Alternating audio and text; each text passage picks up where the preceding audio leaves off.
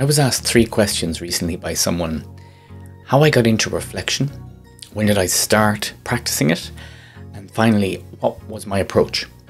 Well, my background is in science research, and I spent several years carrying out various experiments, so that almost developed a very analytical, detail, and data-driven mindset. However, considering this experience, I realized I was actually reflecting a lot at the time without maybe knowing it on a regular basis. In fact, we probably all are.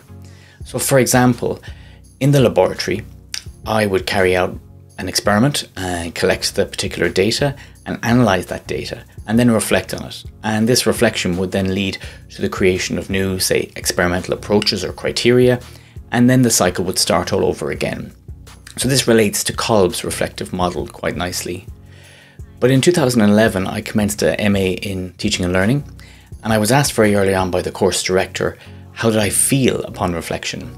So this was a very foreign concept to me. Where was my data, my controls, my triplicates, my comfort zone? But this opened up a very qualitative approach in me, an open approach.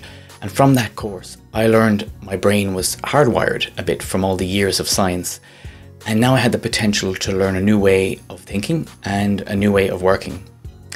So my reflective model now more resembles Gibbs's model. And the reason I say that is it's much more focused about you and reflecting on your experiences and how you feel in order to guide next steps.